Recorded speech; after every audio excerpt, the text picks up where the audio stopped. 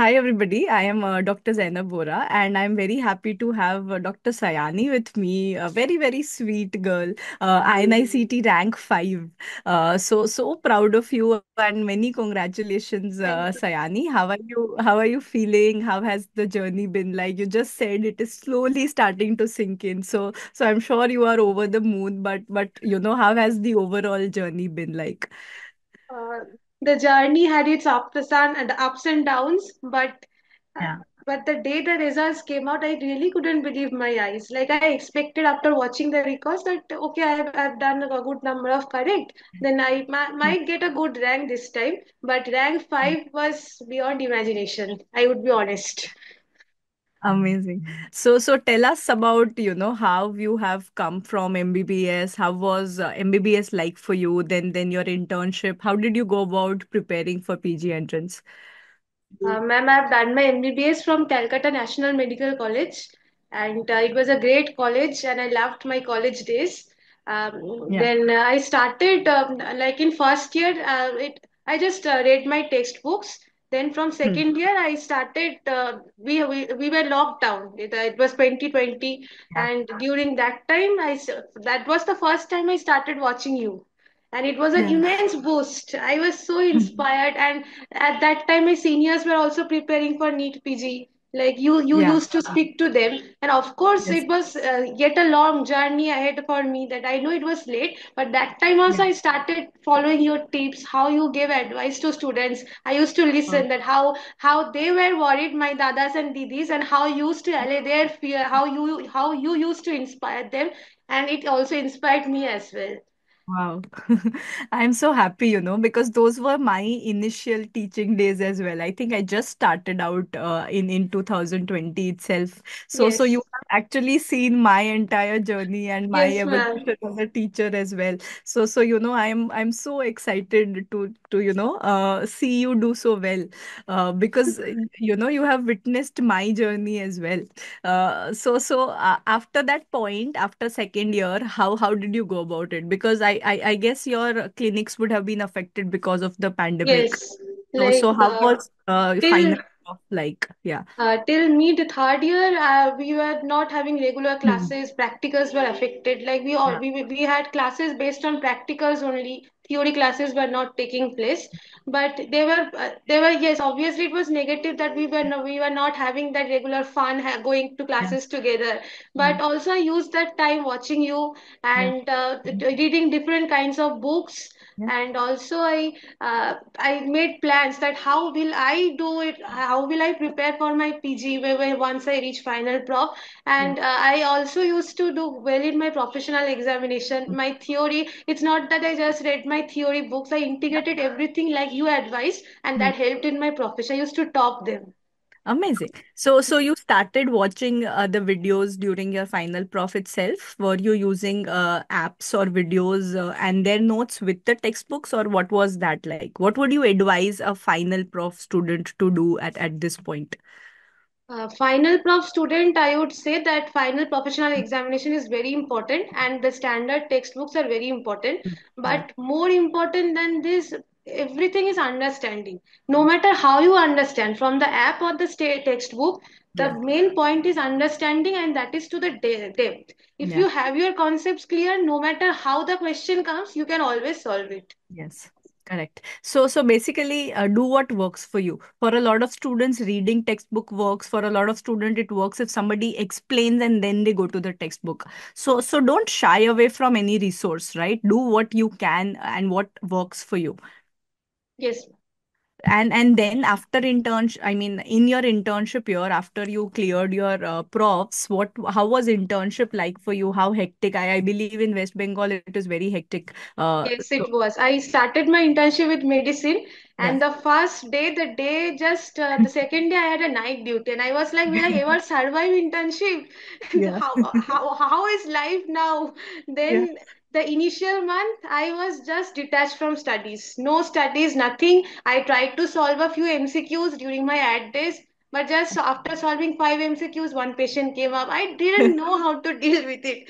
Then Yeah. after 2 months, I gradually got accustomed to it, and I first gave my GT in my third month of internship. Hmm. and I like got I 145, 140 questions correct. Yeah. And then after that, whenever I took time, I knew that my performance would may be great, may not be great, but I tried to be regular in giving my GTs because it breaks the fear actually. Correct. Because end of the day, you have studied what you had to, right? It's a perception that I have to now start studying for PG entrance, but it's nothing different. Those are the same subjects. It's just an application, and even better, right? You have the answer in front of you. I think that's a great Yes, tip for interns who are working. That don't detach yourself yes, from ma'am. preparation. A lot of times, students just give up. कि बाद में देखेंगे after Yes, ma'am. internship is over. Just even if, like you said, कुछ नहीं हो रहा, पढ़ाई नहीं हो रही, give GTs, practice MCQs. Don't detach from the process because then you feel like अच्छा अब scratch से start करना पड़ेगा. It's never scratch. Exactly, ma'am. If you've done your MBBS, it stays with you. कितना भी पढ़ा है, even if you've not been a topper like Sayani, still it stays with you somewhere, whatever you've done, right? So you have to be confident of that and keep solving questions and GTs. I think that's a great advice. After that point, how were you going about it? In your Uh, one post intern, yeah. Yes, and whenever I used to have one posting, like during my pediatric posting, I solved all the question bank previous year questions of pediatrics. Like I Mhm. sometimes I could relate that yes, this is a thalassemia patient, I am solving this question. So Right. whenever I had one posting, like when I had psychiatry posting, I solved the psychiatry PYQs. And during my internship, like before that I used to solve all kinds of questions from all different platforms, Yeah. and I also used to participate in quizzes. And I remember texting you at that time that your way of teaching is helping me to win quizzes too. Amazing. I think when I was teaching at an academy, we had those midnight expresses and everything. It was so free flowing. I remember there was no pressure of time. Now somehow the mindset of students also has changed that we want everything in a short amount of time. So I remember those times and I feel like it was such a nice conversational method and very free flowing without any pressure of time. I think that was something which I missed. Yes. Yeah. And I never took pressure about performance. Like even in my practicals, in my professional exam, I knew that let me trust in myself and the best will come. Like that, no pressure. If you take pressure, that impacts your performance. Yeah, because then daily you are going to bed thinking आज पढ़ा नहीं, and it only keeps adding up, and then you get frustrated and you leave it, right? So I think it's best to just go with the flow. कि रोज कुछ कुछ something I have to do daily, and whatever it is, whatever it is that I can manage in a human ability, let me just do that. Yes. Yeah. And ma'am, I also watched your exam strategy videos, even the one before giving this INI November 24. Yeah. And like you told to attempt 190 plus questions, but this time I didn't. I attempted close to 180 because I was sure of not getting negatives. Because there were some one-liners and facts, I knew that I would get them wrong or some ambiguous question. So I Mhm. played safe, not too safe, but I didn't attempt 190 this time. That is very interesting. You are probably the first student who's in top 10 that I've met who's attempted 180. Let me tell you that. I've not seen a topper attempting less than 190. Means you had very high accuracy. Out of 180, I believe you only got 10 wrong then, right? 11 wrong. 169 were your corrects? No, 170. 170 were your corrects, right? So 10 wrong out or 11, fine. 11, One you 11. attempted. Okay. So very high accuracy, I must say, that you knew what you didn't know, and you played very safe. You completely skipped that. I think, let me just still say that if you had gone all in and attempted 195 or 196, I believe your rank wouldn't have changed.